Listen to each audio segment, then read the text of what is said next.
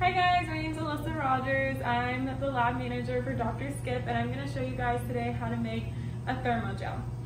So first we heat up 100 milliliters of water into a beaker on a hot plate, and you heat it up to about 70 degrees Celsius-ish. And then we have 1 gram of Gellan Gum that we're going to add into the water and mix it as we're going. So we're going to go ahead and do that. We slowly mix it in to give time for the polymer to hydrate. So we'll just kind of tap it in here, and then once you get it in, you're going to go ahead and mix it. Normally I'd use like a stir bar and turn on the magnetic stir, but since you guys are going to be doing this at home and you're going to be mixing it by hand, I'm going to do it like that for you guys.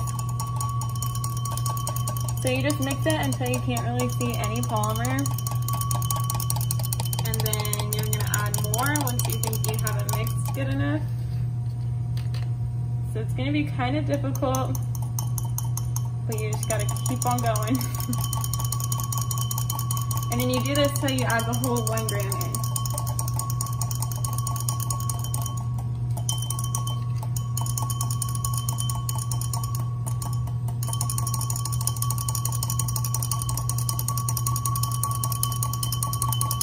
So we're going to continue to do this and tap a little bit of polymer in and stir, and we will show you guys the finished product and when we pour it out when we are all done adding in the polymer.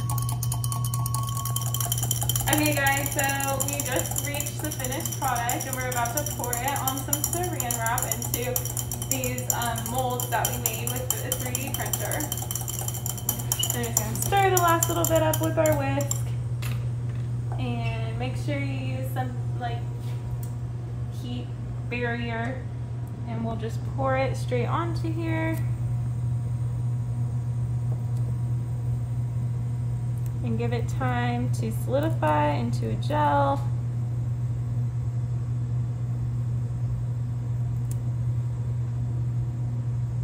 And we'll just pour the rest off to the side.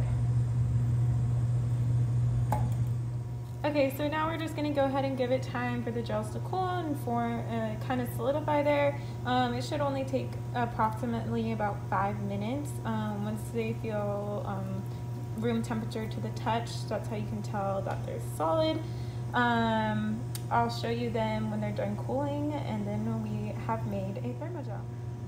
Okay, so those 5 minutes are up and the gels have cooled off, so we can go ahead and take this mold off. And as you can see, we have nicely formed gels here that I can pick up off the saran wrap.